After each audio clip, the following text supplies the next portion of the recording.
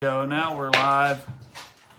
All right, I'm just kind of getting the camera set up here. This is probably going to be a shorter live stream tonight just because I am really, really tired and I've got a ton of other stuff to be doing. It is 9:15. No, see, I can't even carry on a reasonable conversation. It is 9:15 p.m. Mountain Standard Time, and I just literally walked in the house. Hello, Michael and William.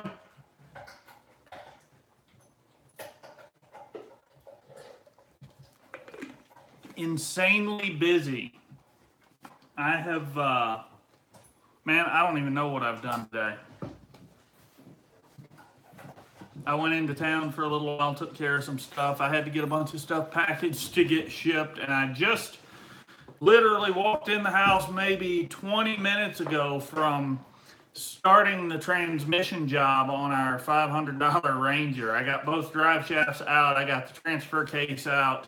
Tomorrow I need to pull the transmission itself and start tearing it down to rebuild.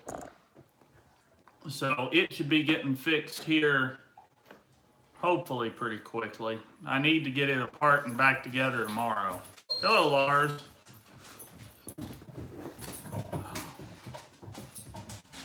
Oh, that's enough. Cool, shopping for a tractor. That's something I've been doing a little bit of lately, not too much. The Dodge, the Ram 2500, I actually just talked to the frame shop yesterday. It's down there. They said the frame damage is not as bad as initially thought. It's only going to take them like 2 hours to get the frame pulled straight. But the apron, they called it, that comes off the cab that the fenders mount to, that they said they could not straighten and they want to replace it. So they're actually going to cut those spot welds, take it off, and weld a new one on. So we're looking at probably about 2 weeks to get that back. We're going to order, actually that's why tonight's live stream probably isn't going to be an hour. We're probably only going to do like 30 minutes or something because we got to sit down and order some parts for that truck tonight. Things we know we're going to need are going to be a fan clutch, airbags, fenders, hood, just a lot of general body stuff like that we know we've got to get coming. We're looking at potentially buying a parts vehicle. The only problem with buying a parts vehicle is we end up with a whole truck. So it's a text message. I'll have to get back to that in a few minutes.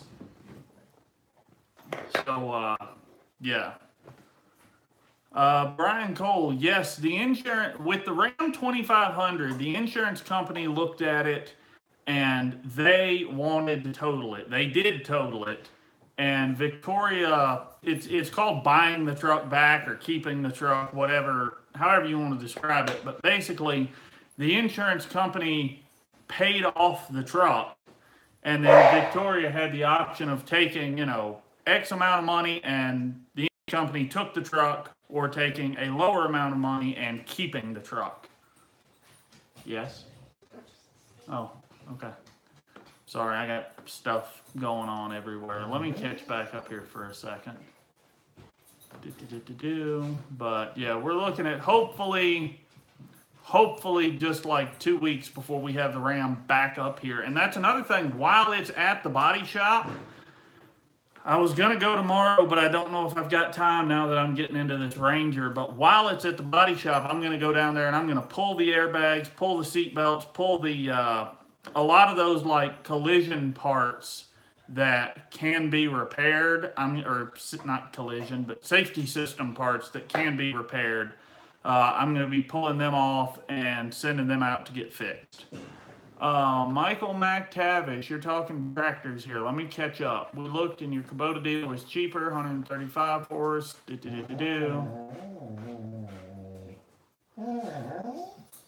135 horse tractor with a loader, bucket, and forks for $50,000.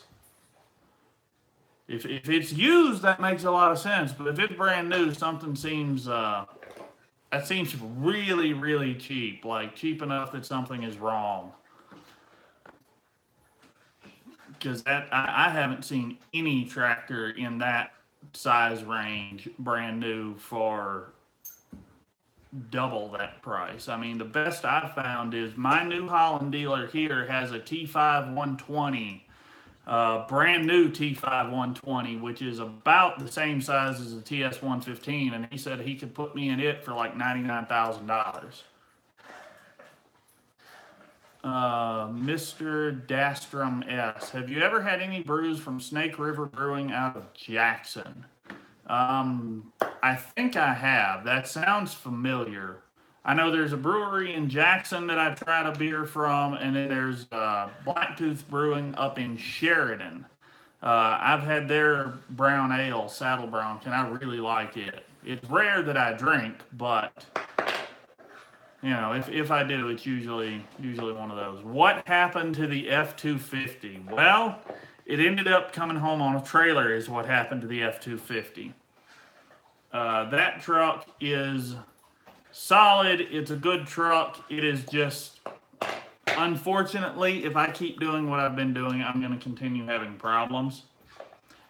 So I had to take a few steps to alleviate some problems. After the head job, I used it to move that Ram 2500 down to the Ivy. Stop, please. After the crap, I forget where I was now. Sorry. Hey, stop. You're not helping. Where was I? Yeah, the Ram. We carried that Ram 2500 down to the frame shop, and traveling from Cheyenne, Wyoming to Fort Collins, Colorado is essentially Ivy. Stop. Take this. Go over there. Yeah. Give me a second here to catch back up. So we carried the Ram from Cheyenne down to Fort Collins, which is pretty much downhill the whole way going down I-25. And the F-250 could not break 60 miles an hour without starting to get warm. It's just the way it is. There's nothing wrong with the truck. It's just a small block F-250 that is 20 some odd years old at 8,000 feet elevation, and it is working its butt off. That's Bobby Ledford. You said, can we see a diesel swap in the F-250? That's something I actually kicked around, is if we bought a parts truck to rebuild the Ram, if we bought a parts truck to fix Victoria's wrecked truck, I could pull the engine and transmission and drivetrain out of that parts truck and drop it into the old F-250. I don't think anybody has swapped a modern 6.7 Cummins into an old body style Ford. But again, I don't really keep up on the truck forums like I used to, so somebody may have done it and I just haven't seen it. But I kicked that around, not real seriously, just because the 6.7s do have all that emission stuff, and I have no idea what I'd be getting into there trying to do that. Really, when I've looked at engine swaps, I've thought about engine swaps. The problem I have with doing any kind of engine swap is you'll never, ever, ever get that money back. It's a 20-some-odd-year-old truck. The body is rough. I mean, it could be fixed, but again, it's one of those things where vehicles are very difficult to make money on in a situation like that. And if I start doing some kind of custom engine swap, it's either one of those super custom trucks that sells for a lot of money, but you have to find that one specific buyer, or it's one of those trucks that nobody wants to mess with because it's had an engine swap, it's not factory, it's not stock, and if they wanted something that custom, they would just build it themselves. So as much fun as an engine swap might be, I'm not married to that truck. I'm not keeping it forever. I'm not keeping any of my equipment forever. So doing a project that big just doesn't pencil out right now.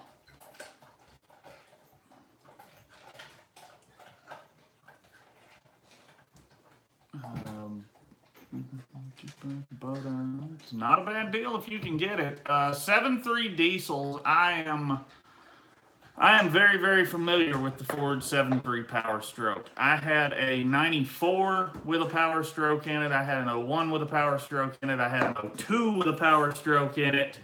When I was going through diesel college, I worked on more of them than I care to try to remember. And as great as those trucks are, the 7.3 is going to go down alongside the 5.9 Cummins as just a benchmark of reliability. They may not be the most powerful thing in the world, they may not be the most efficient thing in the world, but they are rock solid reliable. Unfortunately, the last 7.3 truck sold brand new in the US was sold in 2003. So right now we're looking at, what's that? This is 2018. The newest one you're going to get is like a 15-year-old truck. And 15-year-old trucks are 15-year-old trucks. The engine might be great, but the rest of the chassis has wear, the rest of the drivetrain has wear, and frankly, technology has just improved quite a bit. Yes, Jason Lutz, 94 was the split year. For the 7.3 Power Stroke, you could get one in the last half of 1994, but only with the 5-speed manual transmission. You could not get the Power Stroke with an automatic until model year 95 came out. Because the one we had, my parents bought in 1996, and it was a 94. We bought it 2 years old, used, and then we kept it. It was a family vehicle for a while. When I was 17, I bought it from my father. I drove it for years and years after that. I ended up getting it to my sister, who still owns it, and last I knew, it had like 315,000 miles on it or something like that. But it was a rock solid truck. All right, let me catch up. Banjo Benson, am I selling the Ranger? Yes, I will be selling the Ford Ranger. I am pulling the I've got the transfer case out of it now. I'm hoping to pull the transmission tomorrow, rebuild the transmission, get a new clutch in it, get a new flywheel on it. I'd love to get that buttoned up tomorrow. If I can get all that wrapped up tomorrow, I've got to replace a gauge cluster. I've got parts coming for that. That's not working quite right. Something's shorted in there and it blows the dash light fuse. And then once that's done, it should be ready to sell. So if anybody needs a good used little truck, I can help you out. That Ranger is solid, and I really hate to get rid of it. It just doesn't fit my application. If I was gonna have a spare vehicle, I would need a spare vehicle that could that could at the very least pull a gooseneck trailer or had a little more interior room than an extended cab Ranger, because that thing is pretty small.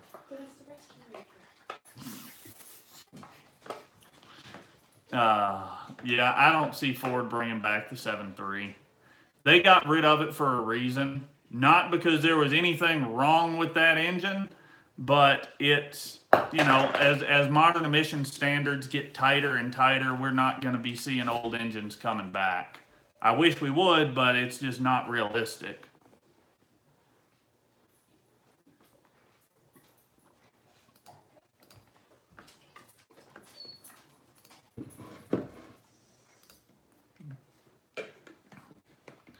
Yes, Banjo, I do have to call several vehicles. I've got 3 vehicles sitting here right now that are going to be leaving. I've got the 96 Ranger that's going to be leaving as soon as I get the transmission done. Once that job is done, the next project vehicle coming in and going out is going to be my 04. I've actually got the key right in my hand here. The next vehicle out is going to be the 04 Explorer. It needs a new engine. So I'm going to be looking around. I got to go see. I don't know if there's an engine in the junkyard here that I would trust or if I'm going to buy a reman. But once the Ranger goes, the next project car is going to be the 04 Explorer. John, I don't know what you're talking about, man. We're going to have a video Monday. We'll leave it at that. 6'4", Ford 6'4". All right.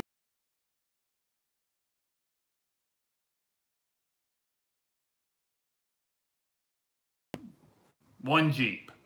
But every vehicle that has ever had my name on the title has been a Ford truck. Really.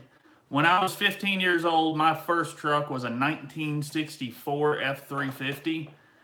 From that, I went into a 1978 Ford F100. From that, I had a 1994 F250. What came after that one? After the 94, I bought a 2002 F350 crew cab Lariat. Beautiful truck. Absolutely beautiful truck. And then I sold that and bought a 1956 Ford F350, and that was my daily driver for like 2 years. I had a ton of fun with that truck, loved it to death, but it's one of those things. As I was getting into agriculture, working more with horses, a truck that old wasn't practical to be moving what I needed to move. It was a lot of fun. It just, it's a 1956 F350. It can't do that much.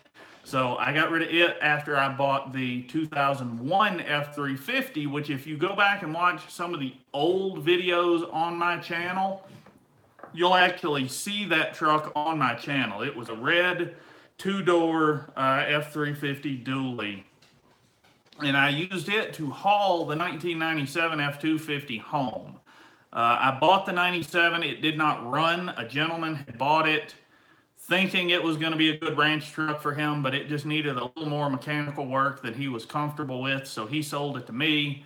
I winched it on a trailer, pulled it home, put a starter on it, and here we are. How much of a job is it to replace a high-pressure oil pump on a 99 F350? I don't think they were that bad, but I don't know. It's been a long time since I've had to do one, but I don't remember them being too terribly bad. What truck was I driving when I was working at the dealer back in the day? I've never worked for a car dealer. I've worked for a couple of different equipment dealerships, and I've worked for a few trucking companies. But once I went into the equipment dealerships, they set me up with a company truck. So I went through the first dealership I was at. We were running Ford 350s, 450. What they have? When I started there, we were running Ford 350s, and then about a year before I left there, I was there 8 years. About a year before I left, they started buying Ford F550s. And then the next dealership I worked at, they were running Chevrolet 3500s. So that's what I was driving as far as a company truck. Nathan asking about the New Holland. The New Holland sells at absolute auction with no reserve this coming Wednesday. Wednesday, May 16th, the New Holland will sell at on auction time with no reserve for a $100 starting bid. So here's hoping it brings more than $100, but that's the way auctions go. So we're literally just kind of gonna have to see what happens. All right, let me catch up. Some Ford pickup diesel 250s had fuel pump issues. Yeah, when they came out, the 6.0 they brought out for emissions reasons, it was a great engine as the Navistar VT365, but Ford did their own programming and pushed it a little too far, in my opinion. And then the 6.4, they rushed into production. Again, this is just all my opinion, but I think they rushed the 6.4 out, which is why it had the shortest production lifespan of any Ford diesel. It came out in model year 08, and its last model year was 2010. Like into 2010, first to 2011, they brought out the 6.7, and as far as I know, they have a 6.7 now. I think that's the current Ford offering.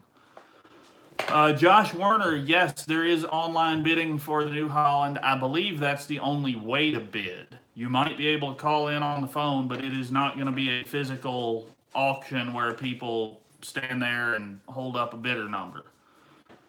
Did I ever drive the Chevy shop truck? Lee, yes, I had one assigned to me. The dealerships I worked at, all of the field technicians had a truck assigned to them that they drove home every day. And we would leave our house, go straight to a customer, wherever that customer was, work on equipment. Depending, I would go 3, 4, 5 days at a time and not go to the office, not go to the shop, just because I had my truck set up. I had parts on the truck, I had tools on the truck. The shop, modern technology again. They issued everybody iPhones. They would email us jobs and work orders and that kind of thing. The Chevy 3500s we had were fine. They were good company trucks. They were all 6.0 gas engines, automatic transmission, 2-wheel drive, just real basic work trucks, but they were good trucks. I don't know that I'd buy one for myself, but they were fine. Link. I don't think I can put a link on a live stream, but if you want to see the New Holland auction, head over to Auction Time. Look at the good night, John. I know it's getting late. It is 9:30 Mountain Time, so you're closing in on midnight over there, East Coast. Any experience with a John Deere 4710? Personally, no, I do not. William T. OLF, okay. Will I go back to John Deere? I don't know. The local John Deere dealer, Four Rivers there in Cheyenne, had a 6410 4-wheel drive with a loader on their consignment lot that I did stop in the office and ask about, but it sold to someone else before they were able to get back to me. So I'm not ruling out a John Deere, but until I know what that New Holland is going to sell for, I don't know what I'm going to have to work with to replace it. So until I know what I've got financially to replace it with, it's hard to say. It's hard to say exactly what I'm looking at. It could be. I've looked at some of the bi-directional New Hollands, but I kind of put them off the list just because they're really, really expensive. Even used, they're $20,000-$30,000 more than a comparable row crop or utility style tractor.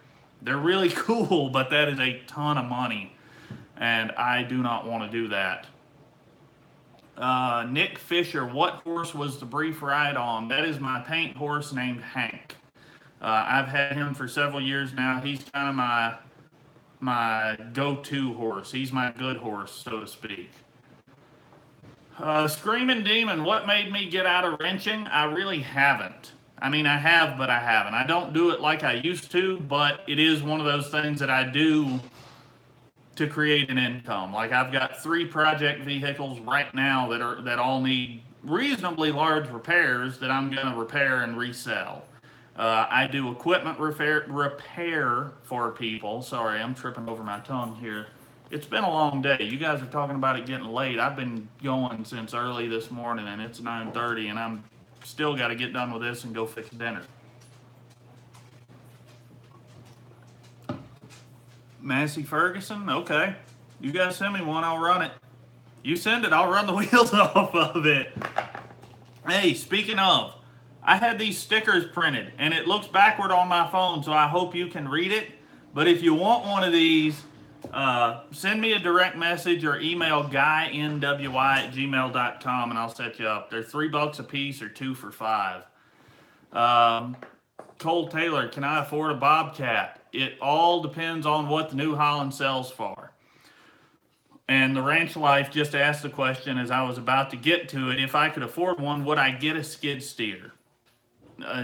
And that's a tough one. If I bought one right now, I would have to resell it.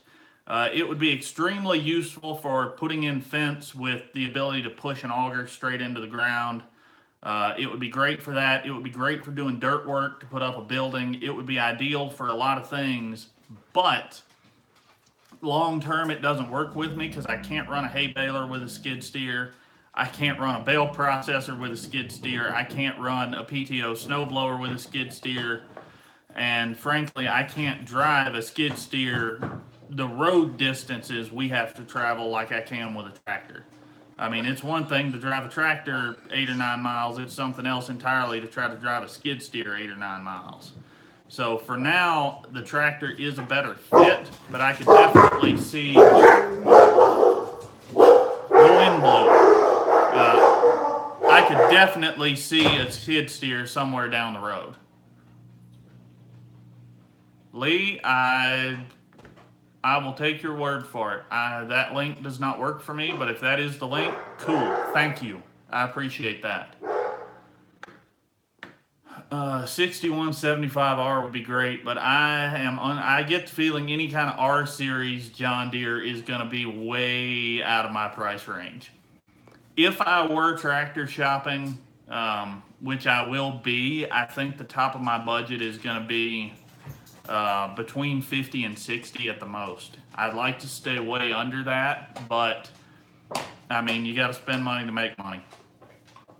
And that's one thing I've been looking at a lot about the last week. I've been spending, frankly, as much time in front of a yellow legal pad with a calculator as I have doing anything else, because I've had a lot of different things come up here lately. I got a lot of irons in the fire, and we're just gonna have to see how that plays out. Banjo Benson, with your skills, you could buy a fixer-upper tractor and come out well. I tried that already, man. It sells at auction on Wednesday, and I'm gonna lose my butt. I have to laugh about it because otherwise I'm just gonna cry.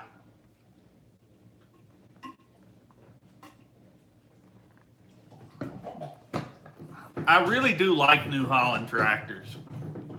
Running the TS115 and then running a comparable year John Deere, as much as I hate to say it, the New Holland is a whole lot nicer to run.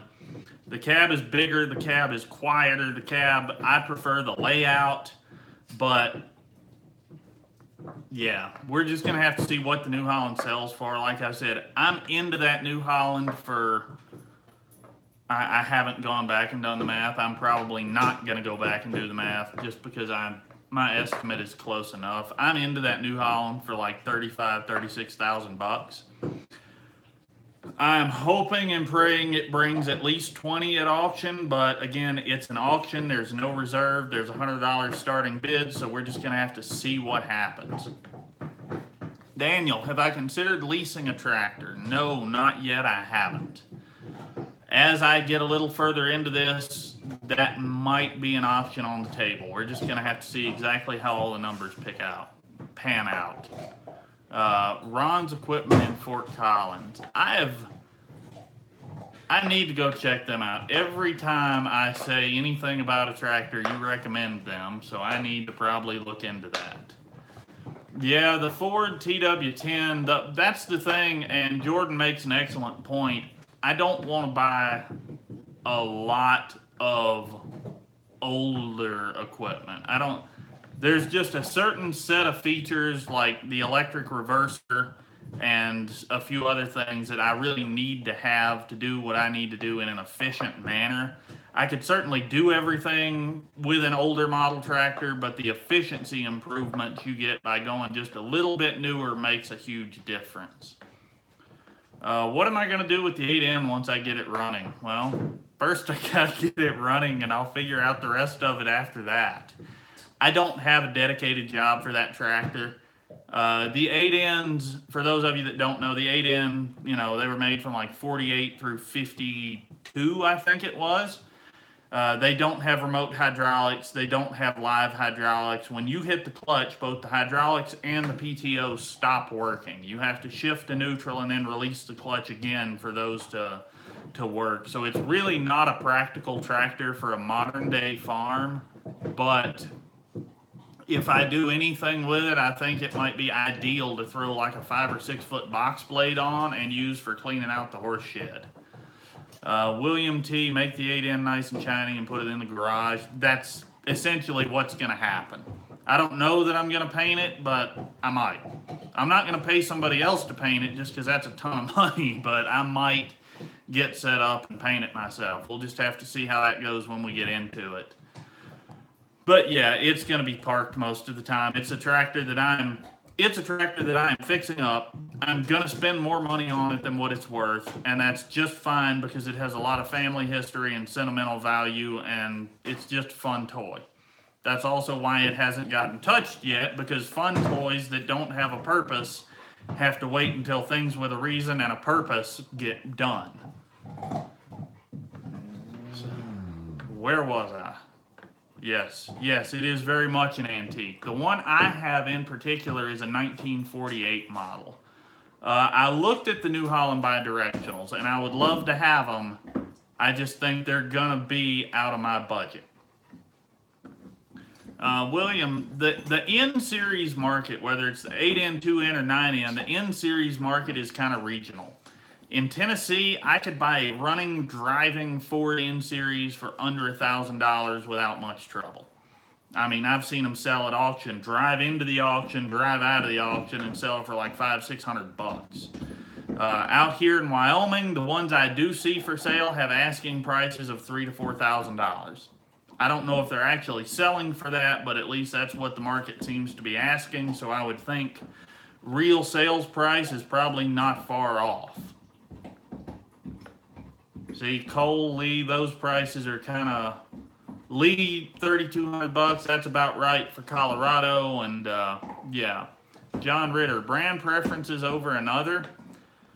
I'm not brand loyal, but I'm very dealer loyal. And my New Holland dealer has gone above and beyond every time they have had the chance to help me and take care of me, including guys bringing parts, driving parts literally an hour at like 6, 7 o'clock on a Friday night so they could get them to me. So whatever tractor I buy, I want it to be a tractor that if I can't buy through them, I've got them looking for a tractor for me right now. I kind of told them what I was looking for, what my budget was, and when I expect to be buying. Probably the New Holland is going to sell May 16th. It's going to take a couple of weeks for all the financing and everything from that auction sale to process. So what I told my New Holland dealer is I'm looking at probably sometime in June being ready to pull the trigger on a new tractor. That way it can be delivered. I can get it set up with my implements, and then middle toward the end of July, we'll be going into the hayfield with it. So I'm looking for something that if I can't buy from my dealer, I can at least get support for from my dealer. So my top contender, honestly, would be another New Holland. I like the cab layout. I love my dealer. So if I can find one in the right price range, that's the way I'm probably going to go.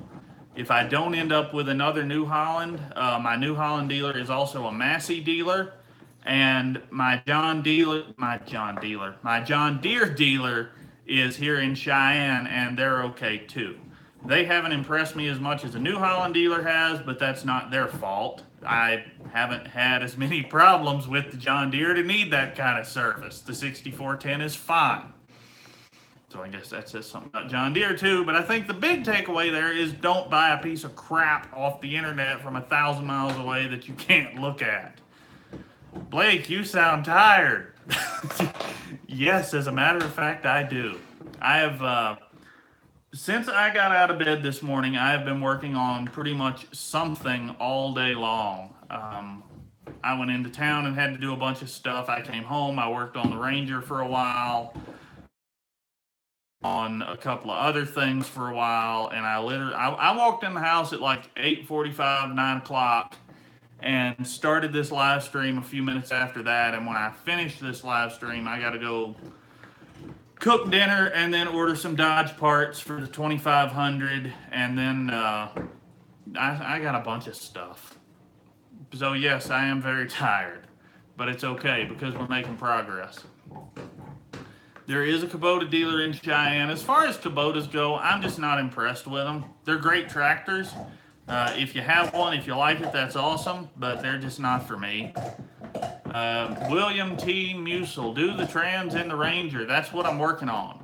I got the Ranger in the garage. I got both the drive shafts out of it. I got the transfer case out of it. The transmission is ready to come out, and that's what I'm planning to start on in the morning. Jacob, the dogs are great. Ivy is actually laying right here in the floor chewing on a bone, and Rika is laying right behind her, just kind of collecting everything she can get her little paws on. Kubota. Hendrick, Kubota, Massey. I do not need a sugar rush. And I don't need any more coffee. I drink way too much coffee. I really do. But that's another story too. T4. All right. Well, there you go. You guys are right. I'm exhausted. Send me a message, send me an email, buy a sticker. You know you want to. But I think I'm going to call this one a wrap tonight. If you are a Patreon subscriber, or if you would like to become a Patreon supporter, there is a very, very, very big video going up on Patreon tonight. Like in the next 10 or 15 minutes, there's a big Patreon video coming out. The same video will be available on YouTube. It is going to be Monday morning's video, but if you want to see it early,